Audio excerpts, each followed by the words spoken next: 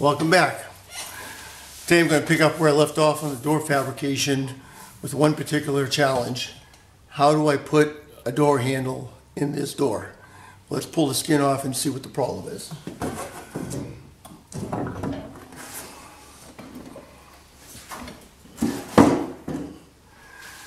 We want to put a door handle up here, but we have a window in the way because the latch is on the inside.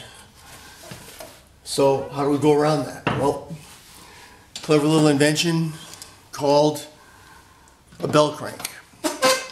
Now here's the door latch. This is the standard bear claw latch. What you see right here is known as a bell crank. What this does is it's a mechanical device that changes direction.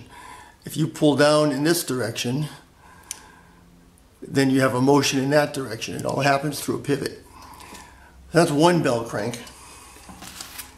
Door handles I'm going to be using have two more. Right here you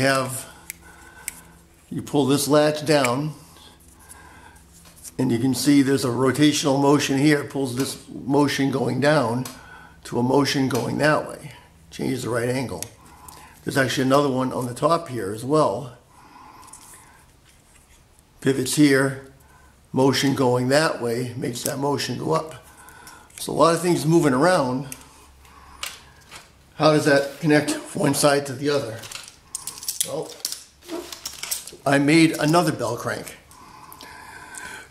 This is just out of a piece of bent metal, some bolts, a piece of aluminum that I've cut, and it all pivots together like that. So this changes the motion up and down from up on one side to down on the other. This little guy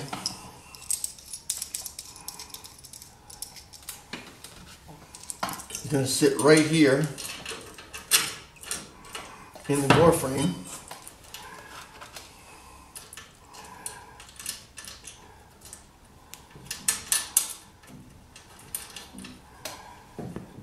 I have another one from the other side.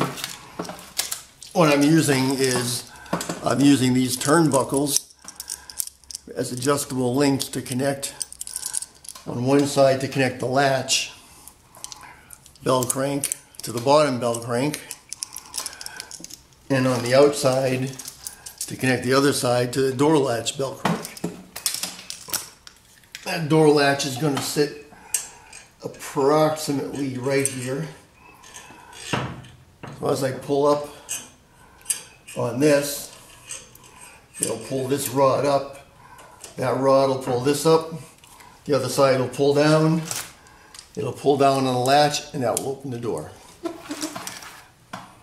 What could possibly go wrong? By the way, this is a latch off of a first generation Mazda Miata.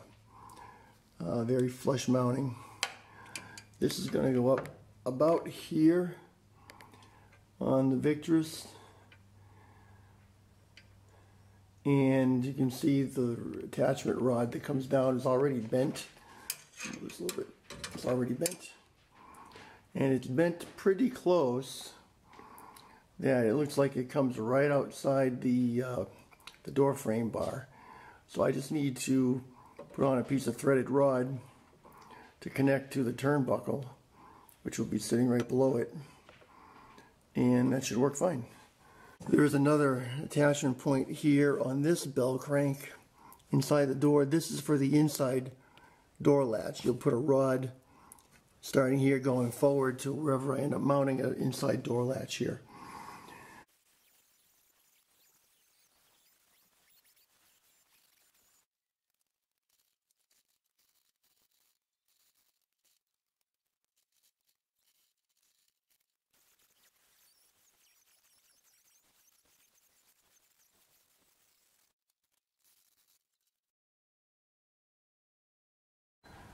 Okay, now I have everything together inside the door. So we have the latch, turnbuckle, bell crank, another turnbuckle.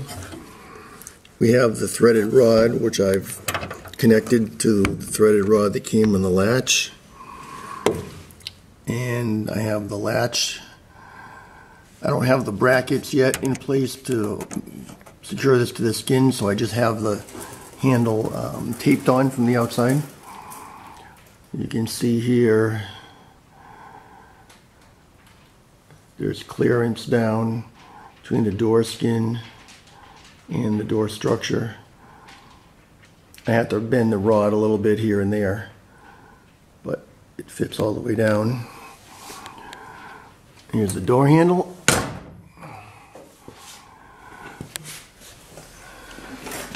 But does it work?